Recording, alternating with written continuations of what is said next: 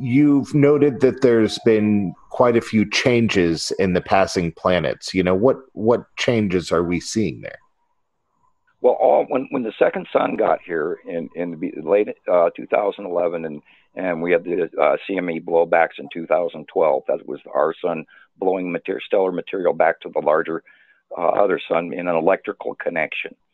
Now, when that all happened, all of the planet's axes tipped drastically. Now, of course, NASA is not telling you this, but it was a brief. They, briefly announced that the axis and such has tipped. But all of the planets have done that, and that's because that larger magnet. Now, a lot of people were noticing early in 2011, 2010 that the sun was coming up in the northeast sky, and it was really weird, and the timetables were off, and why are the birds singing at 1 o'clock, 2 o'clock, 3 o'clock in the morning? Well, the birds have a different point of view, and they are seeing the light of that second sun even before us humans did. And I'm amazed to this day that everybody doesn't notice how weird the sun looks currently right now.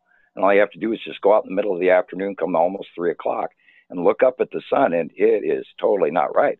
But that is because there's planets in the way, and we're looking at the dark side of these planets because they're within the Goldilocks zone between us and the sun. Now, all the planets have tipped. All the planets are heating up because of this second sun. Now, at our different tipped axes, including Earth, and you look at the jet stream right now in the northern hemisphere, and then you look at the jet stream in the southern hemisphere, which used to go opposite directions, are now going one direction. And that happened majorly as of about the turn of this year. And this is, if you look over Africa, the jet stream is flowing backwards.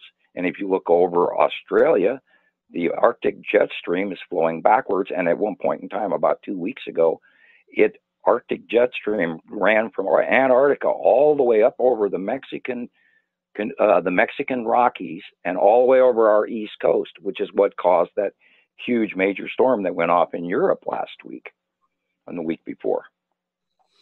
So we're seeing extremities in our weather because our planet is majorly tipped, and our winter access point at the axis is tipped, and therefore Australia is having the heat waves and the fires because their winter angle of light is almost direct dead on from the two major suns, or if you want to, the co-orbiting pair, and they're frying because they're getting direct sunlight that they don't normally, because we're closest to our sun during winter. It has to do with the orbital oval that we move on and how our axis is in comparison to the summer axis versus the winter axis, if you follow me.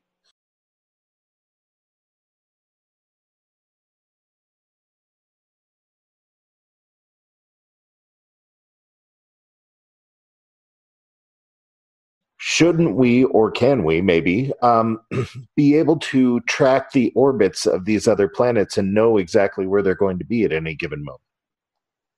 Well, I do a monthly drawing on my site, and they don't, and we've learned over the last 10 years that they don't change that often. Now, what they've done is they've come down. When we first started getting sightings from Antarctica at Newmeyer Station was the best one with the live cams, and of course they've limited some of that access now too. We originally watched it every day on Montana Skywatchers 1 on their live cams, and we had debate parties. And we first started seeing them coming up from there. And then once they broke the horizon line in North America, we started using live cams in Mexico and Australia and et cetera, and started using other live cams for shots. They have spiraled in front of us in our view from 2009 in 4 cycles of spirals. And then when they got to a certain distance from us, they went to the left, and then they went to the right, and then they went to the left, and then they went to the right, and then they came up in our bases, and then Nibiru went away from us, and then the rest of the following tail planets rotated in almost like a spiraling snake in front of us over that first major pass year, which was approximately 2014, 2015. And then that's when we started seeing Isatum and Nepacity and Attu, and then we got a first views of Attu's moon because we didn't even know Attu even had a moon literally until 2015 when it was close enough where we could actually start documenting events in the cloud patterns and the base cloud patterns.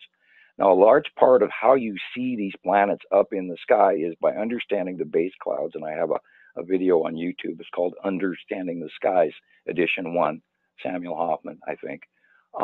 And you can, I can give you a copy of that if you'd like. And once you understand the base cloud patterns of how these ion clouds or drop-off clouds on the bottoms of these planets, when they come within our ionosphere, I can't say our atmosphere, I'd have to say our ionosphere, they have formed these repetitive patterns that over the 10 years we've all learned. And we see these cloud patterns in the sky up there, and, you know, God, there isn't another cloud in the sky except for that one, and boy, that one is Nepenthe. Or, hey, we know that one to be Attu, and it's Ion Droptail. Or, hey, that big open core is Saru. Or, hey, Nibiru does this fingering thing. So we've learned what the planets look like, even though you really, at some point in time, cannot see the actual planet except the dark side. We see the surrounding cloud, base cloud. And then in some cases, we see the crescent. And then in other cases, we see a half full on. And in some cases, as of 2016 and 17, we started seeing the first planetary passes where we saw the full facials, where we went, oh, we know who that is. There's a full facial of that planet. And then, of course, they each have their own colors, their own land masses. Some have land masses, some don't. And now in Nibiru, we've got a lot of really cool landmass pictures. Sarah, we don't have a lot of pictures of, because Sarah was briefly here, and she was, when she was here in 215, 216, she was a lot over the top of us. And she has this intensely thick, illuminated core that is just so bright you can't see a lot of her ground.